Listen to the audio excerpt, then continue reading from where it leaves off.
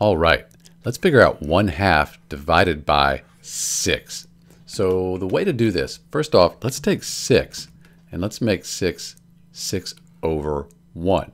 Because 6 over 1, it's still 6, but now we have fractions, 2 fractions. That's easier to deal with. And remember, we're dividing a fraction, 1/2, into a whole number, 6. We should get a small answer. We probably should get a fraction as our answer.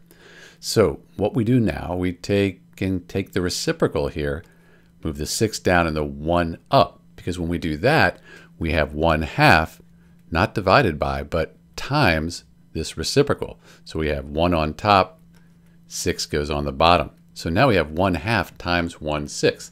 1 times 1 is 1. 2 times 6 is 12. And you end up with 1/12. So 1/2 of 6, that's 1/12. That's a pretty small number. That's what we thought it would be. That's it. This is Dr. B. Thanks for watching.